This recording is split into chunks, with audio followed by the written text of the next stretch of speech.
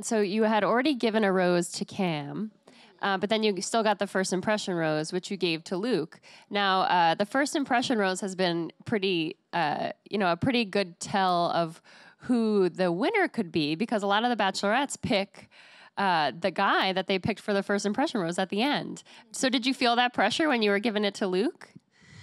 I mean, I'm aware that the past, 5 Bachelorettes, that's been the case, but I didn't feel pressure.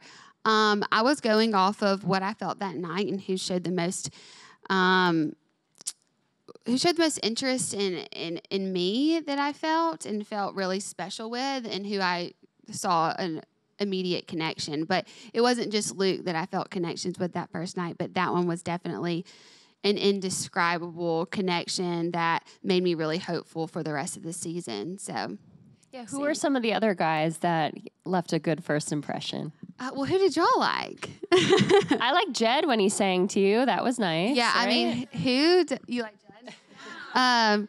Yeah, I mean, that was, I think I said on there, I was like, oh, I got a crush, because who doesn't want a man to write a song for you and then play it and actually be really good? It would have been really bad if he was not, because I cannot. You're a singer?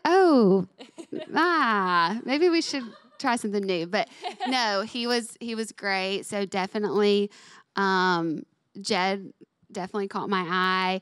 Connor S. caught my eye at first, jumping over the fence and really listening to what I said. I was like, I want somebody to jump over the fence for me. Night one, somebody did. So, let me think.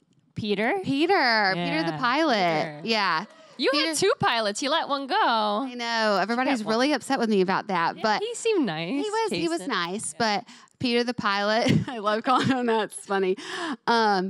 Just a sweet guy, and has a gentle spirit about him, and that was really comforting. Who else? Tyler, right? There was a Tyler. 2 Tylers. Yeah, I talked to Tyler G the first night. I didn't talk to Tyler C.